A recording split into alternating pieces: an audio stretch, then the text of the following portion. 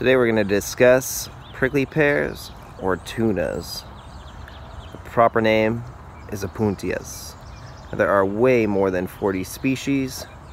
They can vary a lot from being densely spined to having no spines at all, depending on the species. They easily hybridize, and they're native to Mexico and the desert southwest. Now, they are beautiful this time of year because the flowers and the new pads are growing, and the flowers will bloom all day.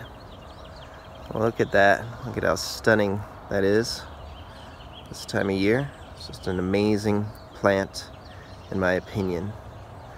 Now, they do have really beautiful flowers here. Let's get up there and show them to you. There we go.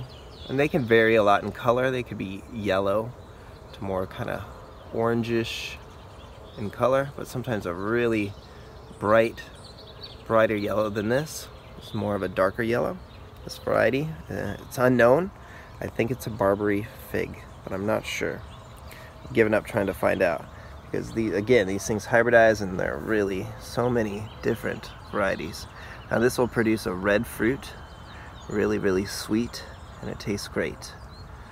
Now, as a kid, we used to eat these a lot, and I learned the hard way that on these flowers here are, I believe they're called glow kids. See the little tiny spines below the spines? Man, they irritate your skin so bad. Some people burn them off, but if you get those onto your skin, you're hurting for days. We used to just, our fingers would itch. It's horrible. So definitely wear the proper protection when you mess with this plant.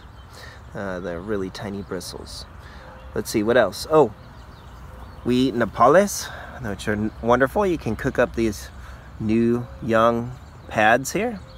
Scrape off the spines, cut them up, put a bit of garlic and oil, and man, it's wonderful. Several restaurants nearby our house in our Southern California cook it, and you can buy it. It's wonderful. I like it a lot. I like to eat nopales.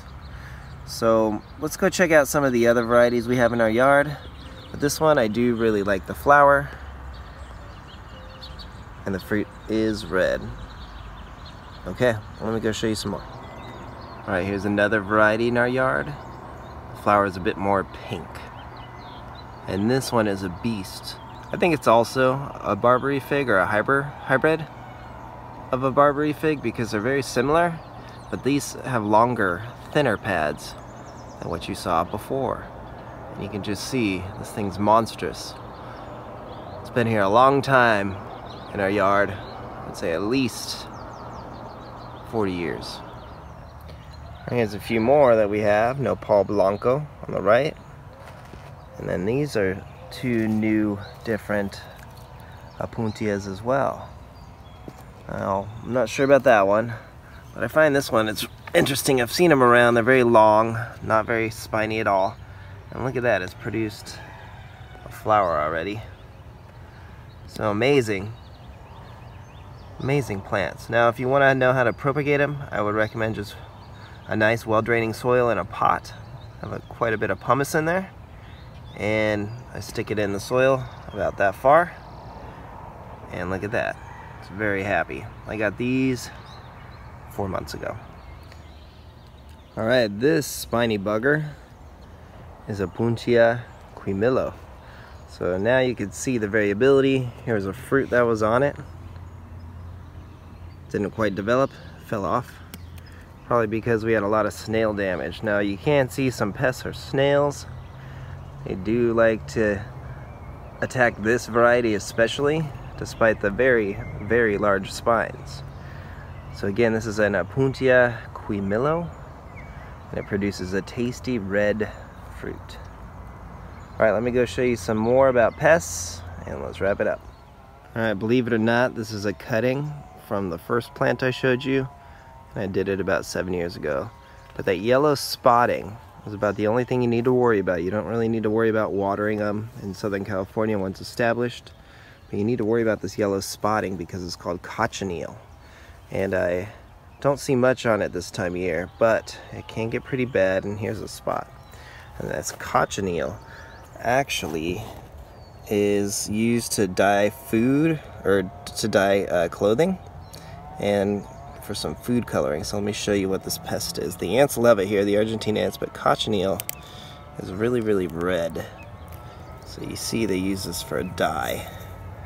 So very interesting. Some people actually grow this and harvest it just for that dye. So cochineal. So this is a strange pest. It's very, very red when you exterminate it like I did to show you.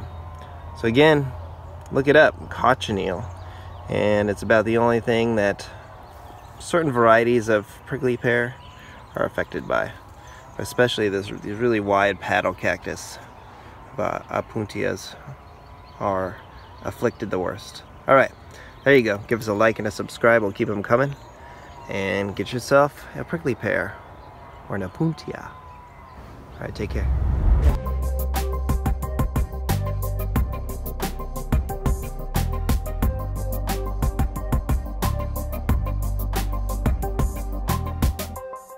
Dude, it's creepy.